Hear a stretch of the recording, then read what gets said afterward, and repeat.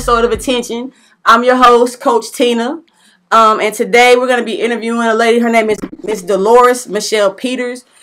Delores, the pastor's daughter. She's a disabled veteran, national certified counselor, international bestseller, author of memoir series, The Pastor's Daughter, Provoked. Yeah. Hello, how are you doing today? How are you? Glad to have you. Glad to have you. Thank you so much for having me. Personally, for you, do you need to be, to have, or to feel? All of the above. All? I need all of the above. Can you go into it a little bit? Yes. Well, I feel like we are spiritual beings and that there are components of us that, because we are living a human experience, that there's components of us that we tend to disregard, right? Like our emotional being. Like we tell each other, well, don't be emotional. But it's all part of who we are. So I feel like we need all of these components in order to really live in our true purpose. So I need it all. Okay. Mm-hmm. All right. Nobody's ever put it like that. That's very interesting. In your book, you mentioned about your father's past life with controlling and pimping women. What do you know about your father's life before his family? Well, really, all I know is what he preached about. And so there were occasions where he would preach about different things that he did. And the way he preached about it was in a way that he was excited about it. Like he was reliving like his glory days. Mm-hmm. And then there were parts of, his past that he revealed to us as children that really instilled fear in us. Like he would talk about different things that he had done in the past, but it seemed like he did that around the time where he was disciplining us, trying to let us know like what he's capable of, what he's done. There were talks about him killing someone in the past, about different violent events that he had done. And it always seemed to be around a time where he was trying to really like instill some type of feeling in us, a threat or wanting compliance from us. So it's like, hey, this is the type of man that I am. Right. And that's how he really delivered it. And it seemed like he did the same way in the church. So whenever he would talk about his past life, he glorified it. It's like he wanted people to know this is who I really am. Mm. And I can always go back to that if I'm provoked. Mm. That's deep. Yeah. So what was it like being the pastor's daughter in school? Oh, wow. So, there are a lot of perks, okay, to being a pastor's kid, okay? Now, we always hear about, we always say, like, oh, the pastor's kids, they're the worst ones. And, we probably had a bit of that, too. But, in a lot of ways, it was rewarding. It was like you would see, your parents really make a difference in people's lives. People seem to really need them, So it was, like, very rewarding to see that part of it. And, of course, I was a singer, so I did praise and worship. I led praise and worship. I led the choir. As I got older, I was over the youth. So I was very active in church, and it was very rewarding and fulfilling. Of course, there's a flip side. There's a positive and negative to everything that we go through. So on the negative side, it was like a lot of eyes on you, a lot of scrutiny. People would make assumptions about who you are based on the fact that, I was a pastor's daughter, so it's like, is she wild? What is she, what does she do? And that type of thing. But for the most part, I enjoyed it. For the most part, I enjoyed it. Okay. So in the book, you talked about being placed in German foster care. So I want to know, like, what was that like? What was that experience like to be placed?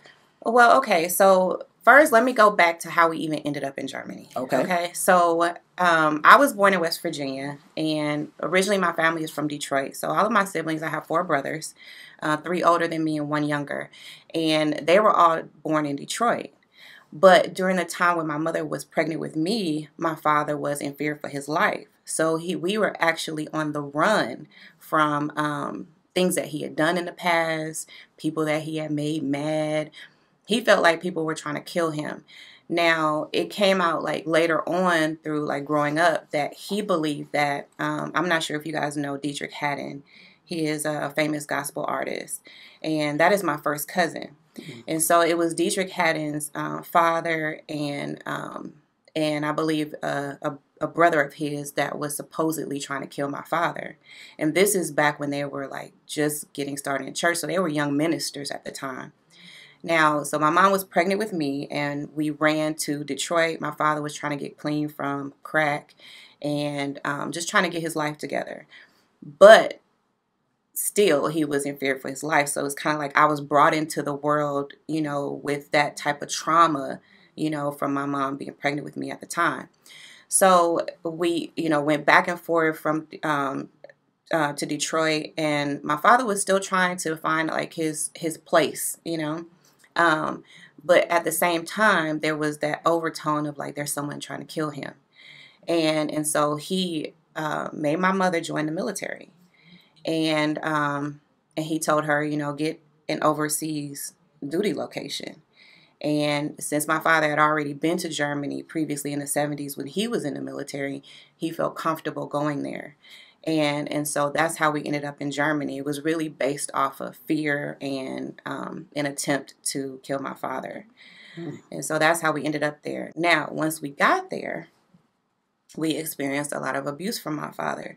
Of course, now looking at it in hindsight, I believe that, going to Germany was kind of his way of isolating us and really just kind of like inflicting the abuse that he wanted to without the eyes of his family. Most of them are gospel artists, they're preachers, they have big churches. And so, he couldn't really live in that same, he couldn't be who he was, which was a crack addict, a gang banger, a pimp, and all of that stuff. He couldn't live with his family under those conditions, And so he went to Germany, and then we all went, and he started preaching there. And that's when he got his first church. Okay. So all the while, though, he's still abusing us. And we eventually came back from Germany and then went back again. But this time, the second time we went back, my mother wasn't in the military. And we were just living over there as civilians. So we lived in the German village. For a while, my youngest brother and I went to a German school. And we learned to speak the language, and, we were like pretty good at it, like conversational. I don't know what it is, but kids tend to pick up languages much easier than adults do, so we picked it up pretty fast. But all the while, my father is still abusing us, but he's getting worse and worse. And he's leaving bruises on us. We're missing school, because of, the bruises that we have. We're told to lie, and say that we got the bruises from other ways, And he had this one attack on my youngest brother that, we went to high school together. Yeah. And he had cut my brother across his nose with, I believe it was a belt buckle. And he told my brother to tell them that he was playing football. And that was like the last straw for me, and I told my brothers, I sat them all down, which, I'm like the second to the youngest. So it was kind of strange that I did that. But I sat them all down and I said, when we go to school tomorrow, I'm going to tell what he's doing to us. And so that's what I did. That's amazing that you had the guts to do that, being the second to the youngest. Yeah, I was, I believe, 13 at the time. Yeah. And so I told, and my youngest brother and I were removed from my parents' home, and we were placed in a German foster home. Now, the reason we had to be in a German foster home is because we were over there as civilians. We weren't, military anymore. Mm-hmm. My mother worked for the military. We weren't considered, soldiers or anything. So we, everything had to be litigated through the German courts. And so when they took us, they had to put us in a German foster home. It was quite difficult for us because, again, like we were Americans, and we were Black Americans. And so it was a very hard experience for us to be in that foster home. Mm. Yeah. So do you value honesty, integrity, or loyalty? All of the above. I gotta go with it. All of the above again. Okay. Because, again, I just feel like it encompasses, everything that needs to exist in a healthy relationship. And it doesn't need to be blind loyalty. It needs to be loyalty that is purposeful. you know, and intentional and valued, and not taken advantage of. Yeah, see me, I value integrity. Yeah, because I value that within myself, so I have to value that in other people. And I always want to believe that people are, dealing with me with integrity. But when I find out, it always breaks my heart. But for me, I'm not going to change who I am. That's the most important thing to me, is to know that people, when I say I'm going to do something, I do it. Mm-hmm. You can depend on me. You can count on me. Like, I'm going to be there. And that's because I'm going to stay true to myself. So that's why I value integrity. All right, that's awesome. All right, I love how you correlated the relationship between a father and a daughter affects the type of man that you choose. Right. So tell us a little bit about how your relationship with your father affected the man that you chose. Oh my gosh. Okay, first of all, which man that I chose? We're going to get into all of it. We're going to get into all of the above. Okay, so my first marriage, okay, was when I was 18. I remember the advice that I remember my father giving me about men is to get married young, because I wasn't going to be pretty forever. And that stuck with me. And because of the experience that I had with him growing up, I was eager to leave the house. And so at the time, and I don't know if this was like a time period that we were in, but it just seemed like the only way that you could really leave your parents' house was to get married or like join the military or something, you know. And I wasn't trying to hear the military stuff. So I got married, and it was a very dysfunctional relationship. I married someone who was very immature, and that seemed to be the theme that I had throughout the marriages. Right now, I am married to my fourth husband. My forever husband is what I call him, because when I made a decision that, when I met him, I had already started doing the work to heal from my childhood trauma and the dysfunction that I had with my father. But I didn't really know that I was really making decisions based off of trauma until after my third husband, which is the one that you know of. And after I divorced him, it was a very, very, oh my gosh, that divorce was hard. Whereas the other ones were kind of easy. So, it kind of was like, it kind of set a pace for me to like, okay, well, if I don't like it, then I get out of it easy. But that third one, it was tough, and I had children involved. And there was a very contentious, battle over custody and all of that stuff, and it really traumatized me. But that's when I began to realize that, hey, I'm making decisions based off of my trauma, and I'm picking people that are very immature because I don't want a man who is going to try to control me and try to manipulate me like my father did. So I chose men who I knew that I could manipulate and control. But after that third one, I had to get my mind right. And I actually had a friend of mine to say, he was like, most women can't get one man to marry them, but you've had three. And that wasn't like a brag for me. You know what I'm saying? It wasn't like, well, okay, well, I got, all these husbands and stuff. It wasn't like that. It was just like, what's wrong with me? And so I had to actually do the work. And I just knew like I was not going to go into another marriage and, without healing from my trauma. And so that's what I did. And now I have a healthy, thriving, successful relationship, and that's why I say he's my forever husband, because I made the choice based on the right things. That's what's up. How did your diagnosis with both lupus and fibromyalgia affect your everyday life? And did you get diagnosed with that help you break ties with your father? It did. Okay. It really did. I kind of teeter with this a little bit because I do feel a lot of blame towards him because of my health condition. I believe that what, I experienced, and I started having symptoms of fibromyalgia again during that third divorce. It was hard, and I was in the military. I had a lot of things that happened to me when I was in the military where I almost got kicked out. They were thinking about taking my rank. I ended up getting a medical retirement, and I retired as a captain from the Army. But I had to fight for it, But I believe that a lot of that childhood trauma, especially because, my life was pretty much centered around the military. My mom was forced to join the military, and again, she was pregnant with me when all of this stuff happened. So once I finally joined, and mind you, all of my siblings joined. I was actually the last one to join. I had already received a master's degree before I joined the military. And so my master's wasn't paying for itself. So I was like, well, I guess I probably should just join the military. And plus, I was trying to get away again. I was trying to get away from my parents and mostly my father.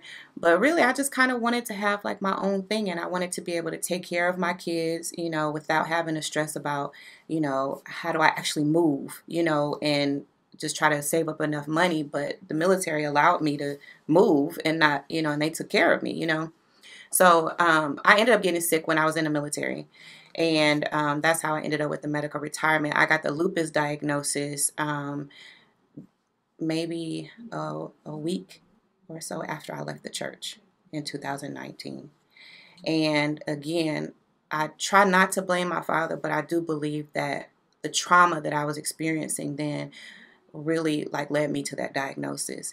And just before I experienced that, the lupus diagnosis, I had this major GI attack, and it resulted in me having my sigmoid colon removed and part of my intestines removed. And I could recall while I was going through all of that process, I would be sitting in church and I would be having panic attacks. And there's this book that's called The Body Keeps the Score, right? That means that even though we are experiencing things and we may push them off, we still live in our day-to-day lives, we got kids to take care of, we got a job to work, we got all this stuff to do. Your body is really your body is reacting to the traumas that you've experienced throughout your life. And that's what was happening to me at the time. And I just kept trying to talk to my father about the things that he was doing, because I would see, the abuse. He would be yelling at us, condemning us. There were times he cussed in church, and he would tell us we were going to die, because he wasn't getting his way. And my body was responding to that. And so it's like my health is getting worse and worse while I'm here under my father's spiritual leadership. And there has to be a connection. And so I got the lupus diagnosis shortly after I left the church. And there was a little bit of a moment where I was like, okay, did I just get this diagnosis because I left the church? He's one of those that teaches that, oh, well, your health is like that because you're not doing what I say. You're experiencing these bad things in your life because you ain't listening to your pastor, that type of thing. Got you. And that's what he would teach. So there was this moment where I was like, oh my God, I'm experiencing this because I'm being disobedient, and I'm wanting to leave the church. But then my health started improving. Once I left. And that was confirmation that it was him. I feel you. So if you could go back, would there be anything that you would change? Like, would you have, left the church sooner? Or, would there be anything that you would change? I think about that, too, from time to time. And I don't think it would. I don't think it would, because I think that would be dangerous for me to say, to have regrets. I think that everything that happened, not that God did it, but God is using it. I believe that everything that happened was part of my overall purpose and my message and my calling now. And so everything I experienced, I'm just using it for the good of myself, my family, and other people. So since publishing your book, has any of your father's congregation reached out or contacted you?